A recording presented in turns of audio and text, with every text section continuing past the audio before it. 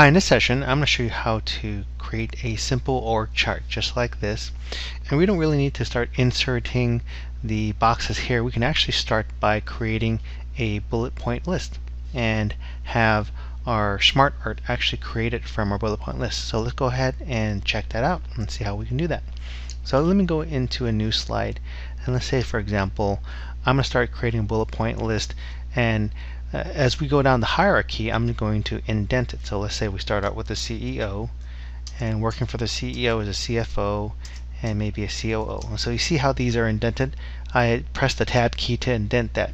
So maybe after I press return, let me press the tab key to indent it some more. And under the CEO, we have a director working for the COO. Maybe we have two directors. Oops.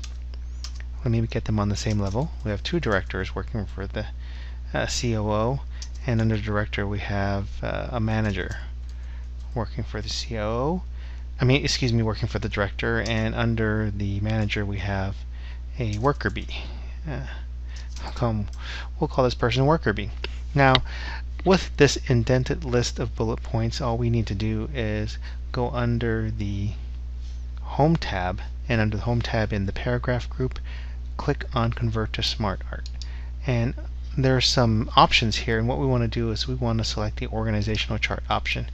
And we see once we selected that, that has actually created a hierarchy for us. Now if we want to add to this, let's say for example the CEO usually has some executive admin, so we can go ahead and click on that CEO, and so we go into add shape, and we're going to add a shape below. It's going to add another line here.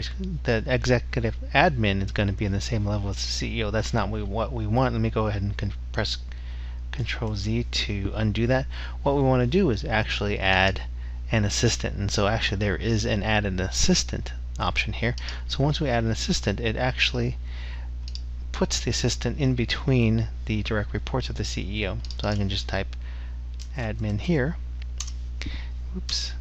And we have an admin there. And if we wanted to add some other direct reports under any of these other rows, we can go under here and add them accordingly. So you can just play around with that and see how you like it.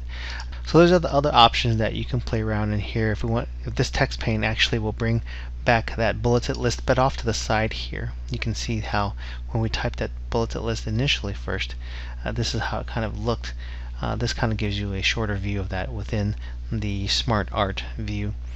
And there's other layouts. If you didn't like this layout, there's other layouts that are part of the hierarchy group. You can click on here. If you hover over it,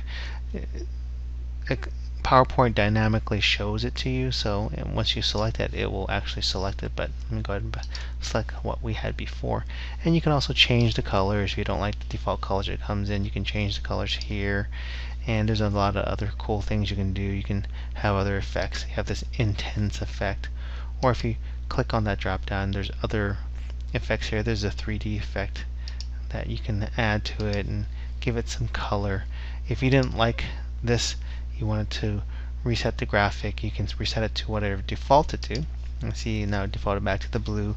Or if you didn't want this hierarchy, this Smartart, you can convert it back to text, and it's going to convert it back to the bulleted text that we had earlier. So I hope this helps. Thanks for watching.